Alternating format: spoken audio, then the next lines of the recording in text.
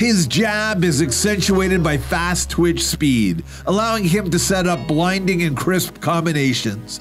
And while his hands are fast in the pocket, his fighting mind is equally nimble, showcasing excellent defensive instincts, elusively moving his head, and effortlessly picking off shots. And after years of toiling as a prospect to watch, New Orleans, USA southpaw Regis Prograis may have finally arrived, with his first world title shot set for March 9th against former world champion Viktor Postol.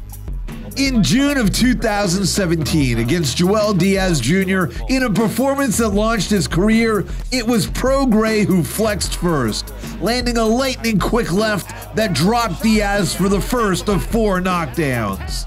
Despite the electricity of the moment, Prograis remained poised in the pocket and kept landing with force and effect until finishing Diaz with another left hook just prior to the bell. And if his ring IQ and spatial awareness is certifiable, so too is Prograis' power. Diaz was the 17th Prograis opponent not to make the final bell. And while a straight left seems to be his signature punch, Prograis has shown he can land a lead right to the body with equally debilitating force. Very powerful. I've seen him spar before. Seen him drop guns and spar before. There's a good shot. There you go. Herrera back up against the ropes, drops in with a body shot.